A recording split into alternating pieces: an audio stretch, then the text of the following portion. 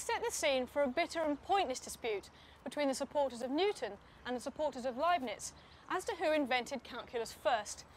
As we've seen, both were leading figures in the creation of calculus as a powerful working theory, but they were by no means the only contributors.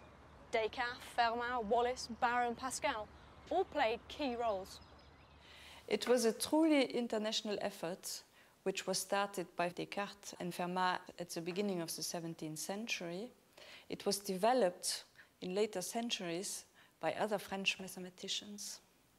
And we haven't even mentioned the work of James Gregory yet. He was a Scottish mathematician, and in 1668 he published some work which was quite similar to the things that Newton and Leibniz were discovering, and he was in Italy at the time. But his work was even harder to read and wasn't much appreciated in his lifetime, I'm afraid. The Newton-Leibniz dispute became more and more acrimonious and contributed to a growing divide between mathematicians in Britain and those in Europe. The dy by dx notation wasn't used in England until the 1820s, and only after a campaign which involved Charles Babbage, the inventor of the calculating engine, finally it was introduced into English mathematics. And by then, long after the deaths of Newton and Leibniz, yet another notation had been developed, back where our story began, in France. By the early 19th century, a new notation was introduced by Lagrange in Paris, which was again the center of the mathematical universe. Lagrange called the gradient derivative of f and noted it f-x.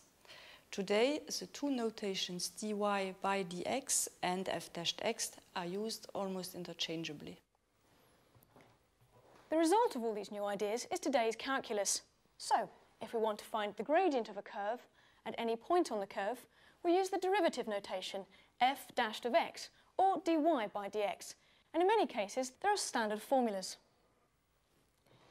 Also, if I want to find the area under a curve, this time you use Leibniz's long S, the integral notation, and again there are many standard formulas. The remarkable thing about this is that these two are actually related. In fact, to find the area formula, I work backwards from the gradient formula. And this is what Leibniz and Newton discovered.